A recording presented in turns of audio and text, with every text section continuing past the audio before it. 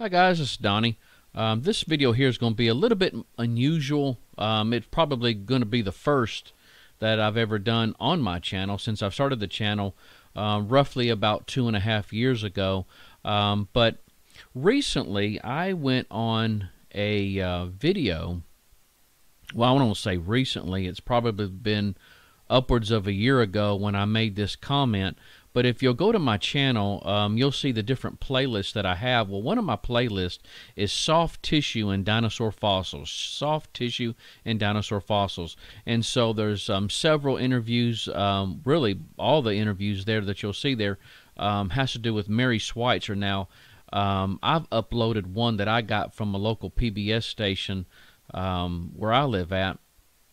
And but it has sparked a huge debate in scientific circles, and the creationists, of course, would latch on to something like this because it does support the fact that that these animals are not millions and millions of years old, and so but it supports more of a younger Earth, and that would fall along with the biblical timeline of 6,000 years. And so, but if you'll click onto that, when it's Nova Science Now, what I did is I actually added it in. I did not upload this one. I just added it into my playlist. But it's Nova Science Now, T-Rex blood. And once you click onto it, you'll see the comments down there. Now, a year ago, if you'll notice here on the screen, a year ago, I made the comment. Awesome clip. I love it. Genesis 1:1 explains it all. And well, if you'll notice right below that, it says view 94 replies. 94 replies. So what happened is I got a response from a channel called Logical Atheist. Logical Atheist. And all he said was Genesis is pure fiction. That's all he said. So, you know me, people probably think, Donnie, you're laid back. I'm kind of surprised at you. But I came back and said, maybe in your fictional world. And it was on from there. And so most of the interaction is just between him and me. Now what happened is Raw Matt, he has his own channel. That's RAW space MATT, Raw Matt.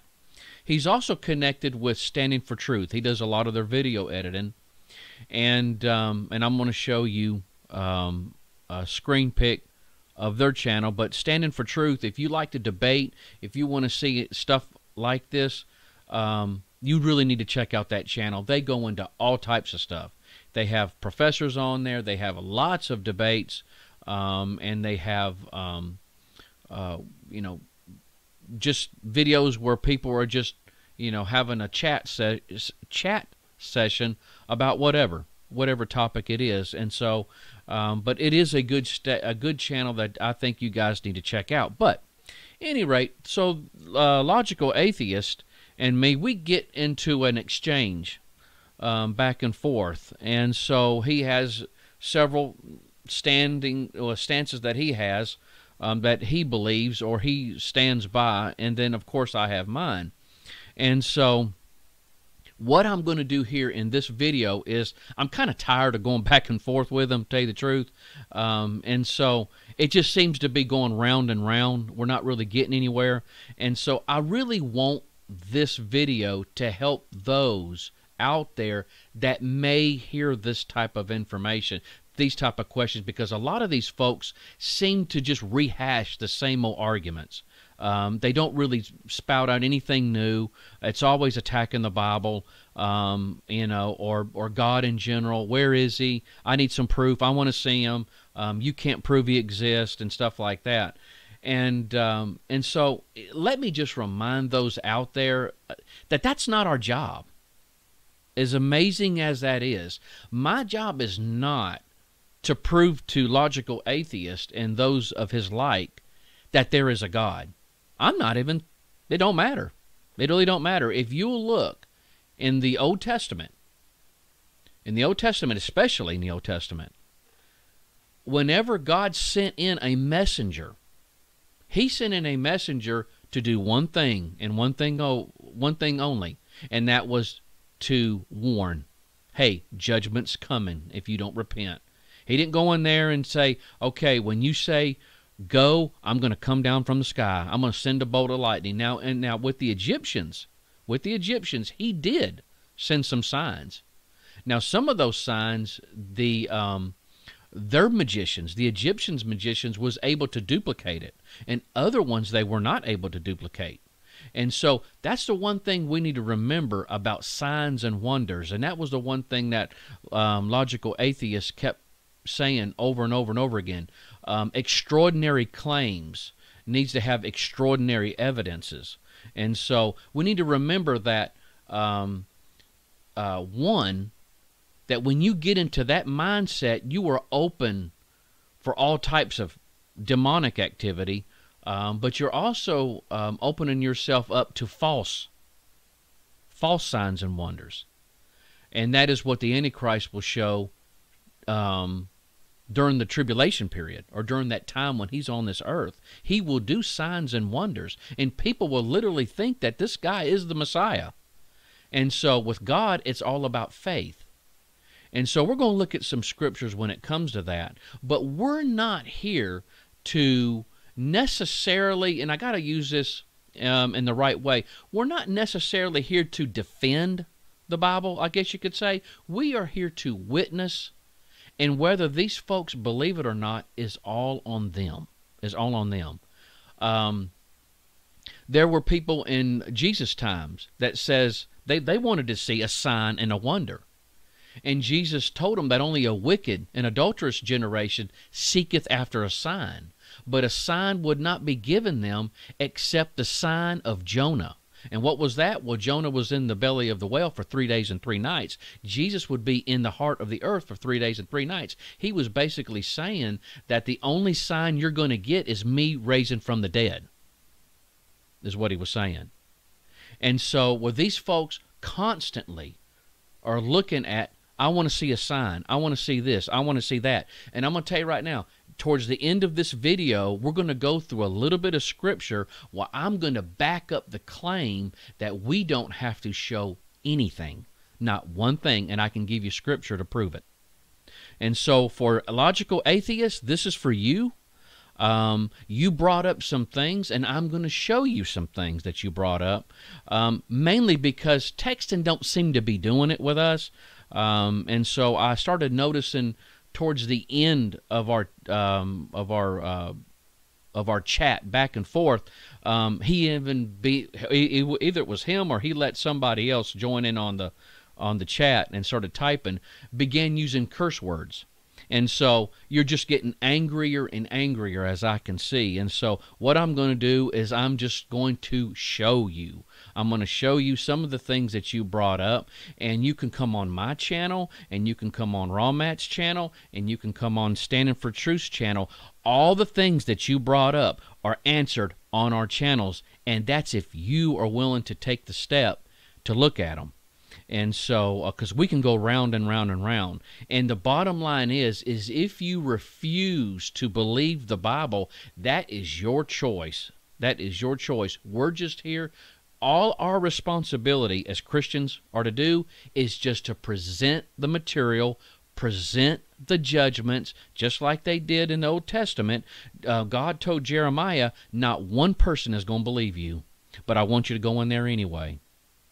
And so he went in there anyway, and nobody listened to him. And he pronounced judgment on these people. And, of course, they were taken off by Babylon. And so Jonah was one. Jonah did not want to go to Nineveh and pronounce judgment. But he was supposed to go in there and say, in 40 days, judgment's going to happen. And so that's what he went in there. And he didn't want these people to repent. He wanted them to die. But he went in there, and all he said was, 40 days and then destruction. That's all it was. He didn't say, hey, God's real. Well, this is what it says here. I'm going to tell you right now that, it's because of this and this and this that God is real. No, he just went in there. He didn't say nothing about trying to prove to them that God exists. He went in there with judgment, and those people repented, and God had mercy on them. Mainly because of the children that were in that city. And so you know, again, you know, we're not here to try to prove our point. We present it, we show it, you believe it or you don't. It's as simple as that.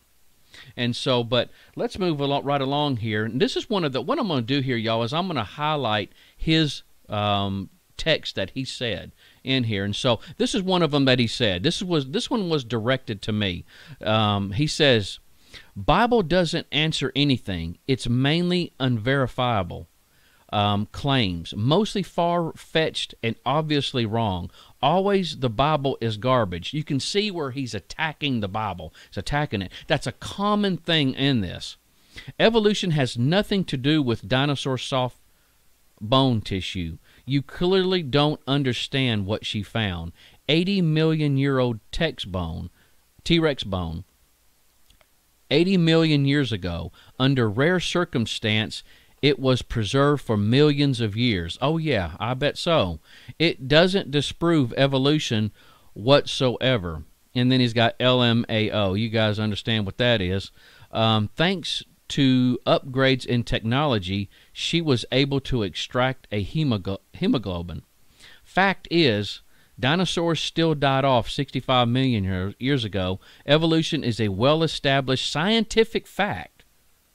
That's right there is what amazed me. Evolution is a well-established scientific fact. Show me one fact. Show me a fossil. Show me a transition fossil. We're talking about macroevolution here. They use microevolution to define macroevolution. Now, microevolution would be the variations in a kind of animal. Macroevolution is a cat turning into a dog. I want to see one fact. Show me one fossil that shows this. All right, he goes on to say, and no logical person cares about what the Bible has to say in reality. If you take it literally, that's your problem, not mine. Okay. Well, as you can see here, he is stating here that evolution is a well-established scientific fact. And so, again, this is some of the things that we kept getting, but nothing was ever shown in these texts. Now, he goes to say that I don't understand what she found. In actuality, I do understand what she was found. And what we're going to do is we're going to go to my dinosaur in history presentation, and I'm going to show you what she found, okay? Okay, now what we're going to do is we're going to go through some articles, and these are from some slides from my dinosaur in history presentation here that cover what Mary Schweitzer found, okay? So, let's start off here. Paleontologists recently dug up a massive thigh bone of a Tyrannosaurus rex in Montana's Hell Creek Formation, a rich source of fossils. It was so big the team called for a helicopter to hoist it out, but it was still too big, so they reluctantly cut it in half. The team estimated its age at 70 million years, but when they cut the fossil, they found real bone, not stone. Now, for those of you, including logical atheists, my references are at the bottom of the screen, so you can look at any of this stuff, and if you want to do some double checking on this, go right ahead. Now, let's look at this geologic time scale. Now, let me just say, logical atheists and those out there, that this is the only place you're going to find it at. You will never see this in the real world, okay? Now, what you got is the time of the dinosaurs in the Jurassic and Cretaceous period. Now, at the end of the Triassic period, that's when the smaller dinosaurs became on the scene. Now, what I'm doing is I'm taking evolutionary type of definitions here of how this all came about. This isn't the creation model here, all right? So for logical atheists who says I don't understand evolution and science and what they refer to as science, I'm going to give you some little definitions here. So the Triassic, Jurassic, and Cretaceous period is towards the end of the Triassic all the way through the Cretaceous is the time of the dinosaurs. Now, Jurassic is where we get that word whenever you see that one movie, Jurassic World. That's where they got that word from, because it's the time of the dinosaurs. Now, there in evolutionary definitions or teaching, they say that the dinosaurs died off around 60 to 65 million years ago, and then evolution of humans started somewhere between 1.8 to 5.6 million years ago. They don't know, but they really don't know because it's a guess. All this is under the teaching of a theory, which a theory is nothing more than just a guess. There's no proof of it. That's the reason it's still called the theory of evolution. And so that's what this geologic time scale is. Okay? Now, the Hell Creek Formation now that right there is a great big old sedimentary layer right there, the Hell Creek Formation, which can only be laid down by a catastrophic flood event. That's where this T-Rex thigh bone was found. It occurs in Montana, parts of North and South Dakota, and Wyoming. You're not going to get this from a local flood. Most exciting of all, they found soft tissue like a wet scab on human skin, including blood vessels and whole bone cells and blood cells. Mary Higby Schweitzer of North Carolina State University, who conducted the study, said the vessels were transparent, flexible, and in some cases their contents could be squeezed out. Her findings were published in the journal Science. She went on to say, preservation of this extent where you still have this flexibility and transparency has never been seen in a dinosaur before. I guess not. One thing is because they don't look, because their theory of evolution don't allow for this. So this is what they found. Take a look at it. Photo A shows fragment is resilient, and when stretched, arrow, it returns to its original shape. Photo B shows the bone, and A, after air drying, the overall structure and functional characteristics remain after dehydration. Photo C shows regions of bone showing fibrous character. That's where the arrows are at. These characteristics are not normally seen in fossil bone. So here you go. Here's some more pictures of that. Now again, y'all, upwards of 60 to 65 million years. Million years.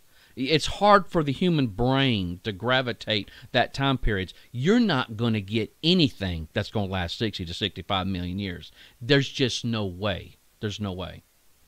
What appeared to be supple bone cells, three-dimensional shapes intact, and translucent blood vessels that looked as if they could have come straight from ostrich at the zoo. Now, it's not just coincidence that they said that. They're trying to connect dinosaurs and birds together.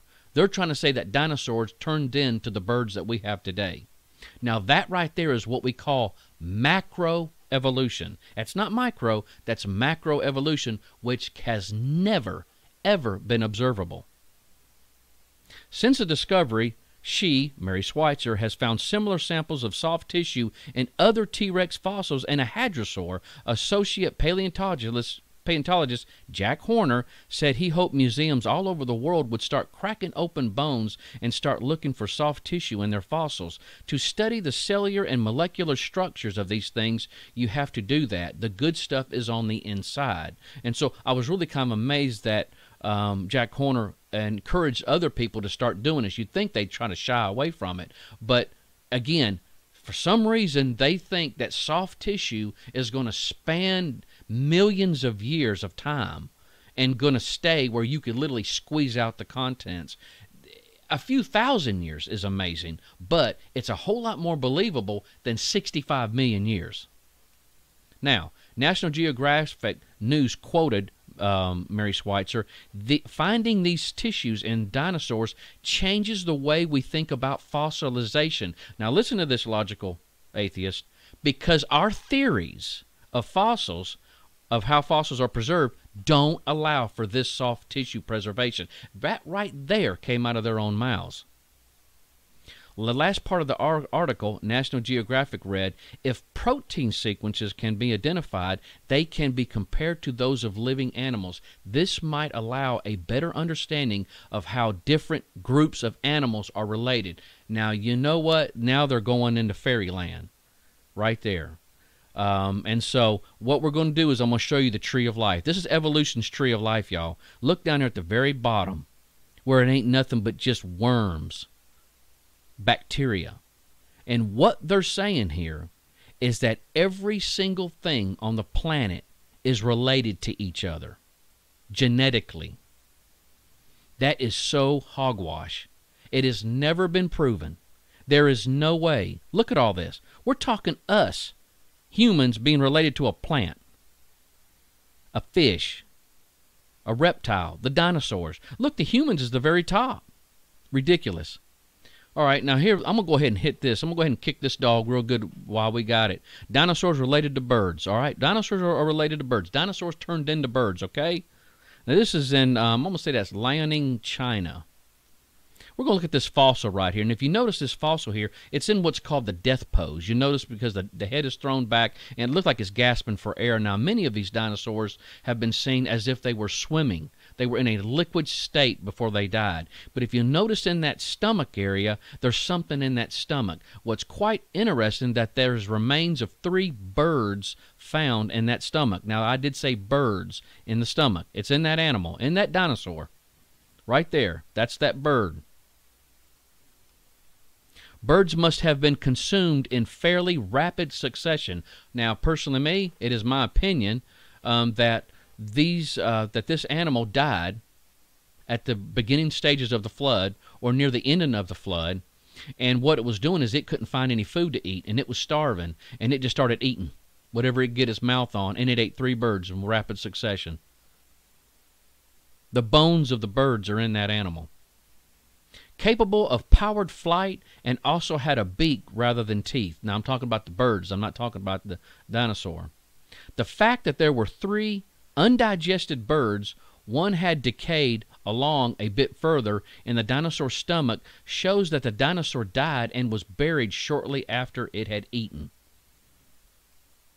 And so, and notice this. Let's go ahead and knock this too, because I need to show you when it comes to that little tree of life, everything being connected. When you get into the Bible has a lot more science than you think of. 1 Corinthians 15:39. 1 Corinthians 15:39. Note this down. It's King James Version.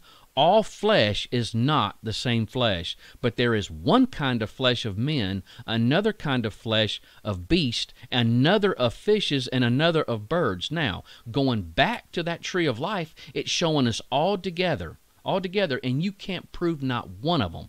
But the Bible states that we're all separate. We're not the same flesh. And isn't that amazing? Because that's exactly what we are. And that, my friend, is observable science. Now, here's some more dinosaurs. Just so you, Mr. Logical Atheist, I just want to make sure you understand that I do understand what she found, because they found soft tissue in other dinosaurs. Here's a Triceratops. Schweitzer and her colleagues found branched and tapering blood vessels that remained springy 65 million years after the animal died. Here, 2 likely red blood cells are seen within a possible blood vessel. That is the actual picture, my friend. All right, here's another one. I'm going to try this. It's a duck-billed dinosaur. It's a Brachiolephosaurus. All right, dated at 78 million years ago. 78 million years ago. And here's that picture on the left-hand side. The team found highly fragmented, though still pliable blood vessels containing pigmentation and possible red blood cells. 78 million years ago. When asked about her reaction when she realized what she was looking at, soft tissue, Mary gave this response. Yeah, it did sort of blow my mind, still does. I spent about 3 weeks saying that I couldn't be seeing what it looked like I was seeing. I kept looking at them over and over, and I would get goosebumps. I kept thinking that there had to be some type of mistake, some kind of mistake, and I had my technician repeat the studies over and over and over with new chunks of bone to be sure we could get the same results. So they kept doing it over and over and over again. Now that is repeatable and it's observable. What do we call that? That's what you call science. That's science, is when it's repeatable and it's observable. Evolution is neither of those, okay? Neither. Back in the lab, Schweitzer and her technician demineralized the fragments by soaking them in a weak acid. As the fossil dissolved, transparent vessels were left behind. It was totally shocking. I didn't believe it until we done it 17 times. Observable, repeatable. That's science. Okay, he goes on with another comment. Evolution doesn't lack evidence. It is a well-established fact. It was even a Christian evolutionary biologist that helped link other apes and humans by figuring out chromosome 2 was fused in humans. Chromosome 2 was fused in humans. Evolution would be a scientific fact, not a belief. Evolution is true even if you deny it. Beauty of science. I can help you understand if you wish. Evolution does not affect a God existing or not existing, as theists think a God uses evolution as a mechanism for life. What he's saying is, he's trying to say that what that belief is called theistic evolution. It's called theistic evolution, where they say God used evolution to get us here. And so, you know, again, that goes contrary to everything against Scripture. There's nowhere in Scripture that you can prove that. And so that's what I'm saying. We get off the Scriptures, we get into these wild ideas, these fairyland beliefs. And so why don't we just give God the glory of what he did? We have a God that can use it. He can say it. He can create everything in 1 second if he wanted to. But he did it in 24-hour periods. 6 24-hour periods. Literal. It says it. It says the evening in the morning, the first day. The evening in the morning, the second day. Easy. Simple to understand. We make it so hard. But let's go to this chromosome number 2. Raw Matt did this for Standing for Truth. Outstanding job.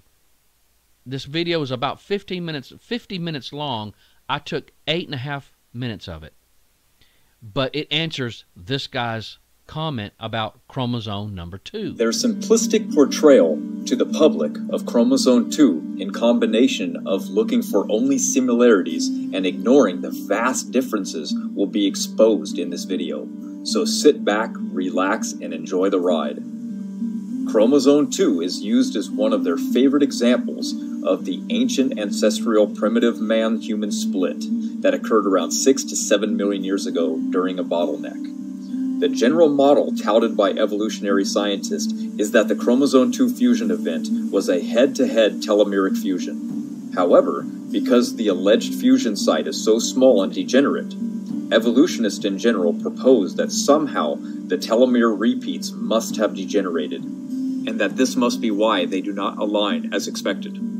So what they do is they lay the 2 chimp chromosomes, number 12 and 13, next to one another, then place the human chromosome 2 next to those, and then they will simply say, well, sitting in the middle of the chromosome, there looks to be 2 sets of degenerative telomeres. So they say, see, these are the remnants of an ancient telomeres that fused. But then they ignore why it's so degenerate, and never ask, why aren't there more telomere sequences at these 2 extra telomere locations? Well, because it's not a fusion site. It's not 2 old telomeres fused together. This is why they do not look like telomeres. You see, they have committed a logical fallacy called affirming the consequent. Basically, it goes something like this. If grass is wet, well, it must have rained. But grass could be wet for a number of reasons. Dew from cold temperature in the morning. Someone watered it. A dog just peed on it. There's a variety of reasons. It doesn't have to only be rain. The same is true here. Just because the human chromosome 2 looks like a fusion event doesn't mean that it is the result of a fusion. That's a logical fallacy. This statement here comes from researcher Casey Luskin regarding the chromosome 2 fusion site. He says, evidence for fusion in the human chromosome tells you little to nothing about whether humans share a common ancestor with living apes. The human chromosome fusion argument focuses on a fusion event that is specific to the human line, and therefore provides a highly limited form of evidence for human-ape common ancestry. Evidence for a chromosomal fusion event is not evidence for when that event took place, nor is it evidence for the ancestry prior to that event. Basically what he's saying is if humans did diverge from chimps, this fusion only happened once we were already fully human anyway, so it cannot be used as evidence for a human-chimp split. Because remember, chimps still have 48 chromosomes, and we only have 46 chromosomes. So it could only have happened after we were fully human, or else chimps today would also have been affected, having the same 46 chromosomes as us. Remember everyone, this is just a story. It's not like they go into the fossils and find this evidence. They just noticed a long time ago that the humans were one chromosome short and concluded the obvious, that if evolution was true and we came from chimps, then there must have been a fusion. Their belief dictated the science and what is true to them. So they told the public it was a prediction, but it was obvious that they needed to find this, so they went looking for it. They found a section that fit the criteria to sell the story and never looked back. This is why they looked so hard for evidence to prove it. They need it to be true. So it is. And yes, they are willing to bet it all on this. Look at what Ken Miller, the evolutionist, says. You know what? If we don't find it, evolution is wrong, and we don't share a common ancestor. Sadly for them, this video falsifies the chromosome 2 theory completely, proving we don't share a common ancestor with apes. So we can look at man's assumption of the past or God's unchanging word on the past.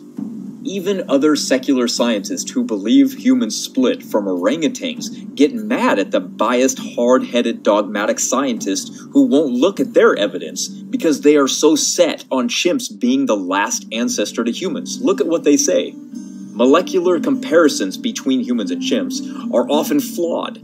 There is no theory holding that molecular similarity necessarily implies an evolutionary relationship, and molecular data that contradicts the idea that genetic similarity denotes relation is often dismissed. So you heard it from their mouth.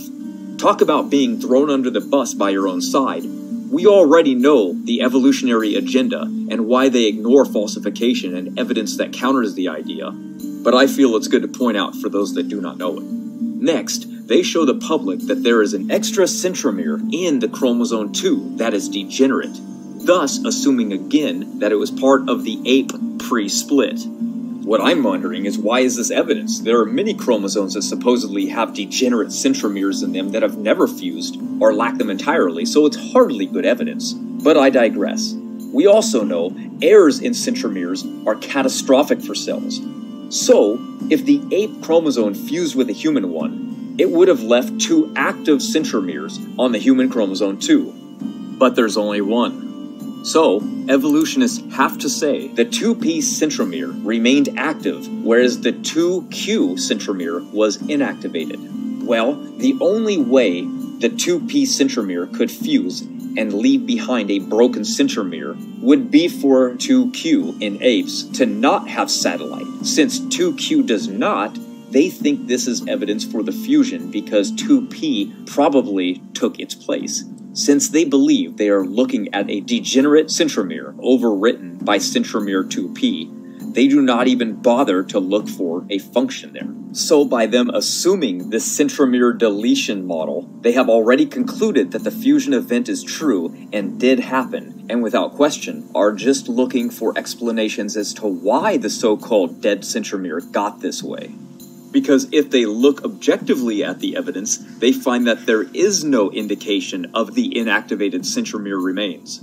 It's all hypothetical at best, and actually impossible when they discovered the function just recently. So finally, after all these decades, they finally found a scenario to line up with part of their story. You see, they needed some kind of mechanism to go along with the lack of evidence that has plagued them from the start.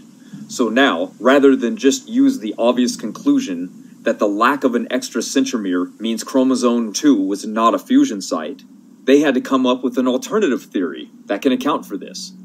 They finally have this one, and use it as proof, while spouting more lies to kids and playing word games with the public, saying, what we see in human chromosome 2 is exactly what we would expect if there was a fusion. No, it's not. It's their viewpoint based on what they're choosing to look for.